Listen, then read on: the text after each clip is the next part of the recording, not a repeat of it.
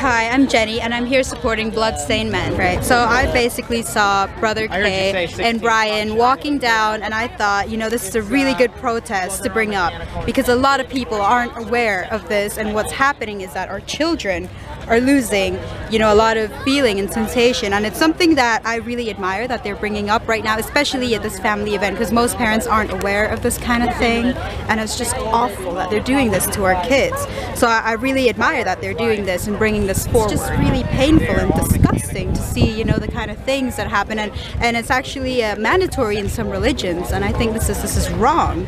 So I really admire that Bloodstained Men is coming out forward with this, and I really appreciate like this information that a lot of people don't know today, so we can start changing this this wrongness that we're doing to our kids. When did you first become aware of circumcision? Well, I've been a volunteer with a lot of health services, so I've known about it for a while.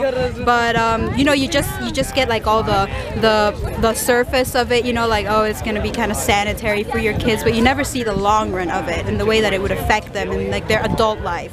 So I think that's why this this protest that you guys are doing now is really good. Well, thank you so much. Thank you for stopping, and I'll post this on the internet, on my Facebook page. Great, hopefully it's tonight. really nice, Brother Kay. And keep protesting, you guys. Let's stop circumcision. Awesome, thank you.